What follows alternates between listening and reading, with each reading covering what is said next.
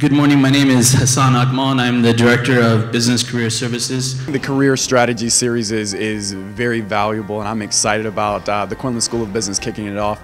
More directly, I'm excited to be here because I think that these type programs are very enriching for the students, both undergraduate as well as graduate students.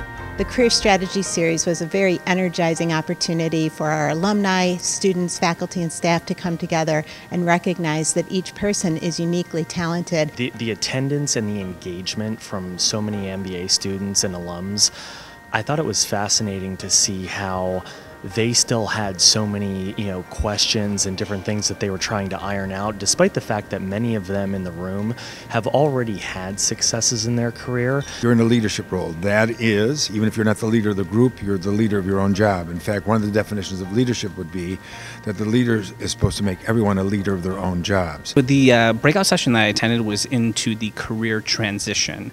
I think that's sort of very applicable in my current position at my current employer. I am looking into transitioning into a new position, but not to leave my employer. You must take charge of your career. You must be intentional about it.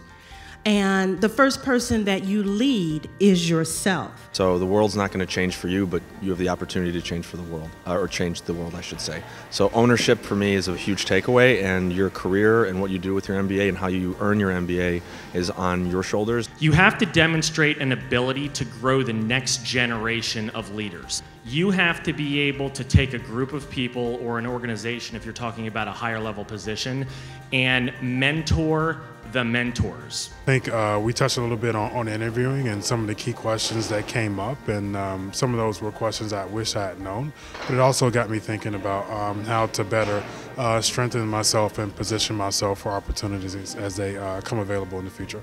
The highlight for me today is just teaching and telling people to tell their story. It's not just enough to have a great resume, to have great skills, or to even have a really great and robust LinkedIn profile.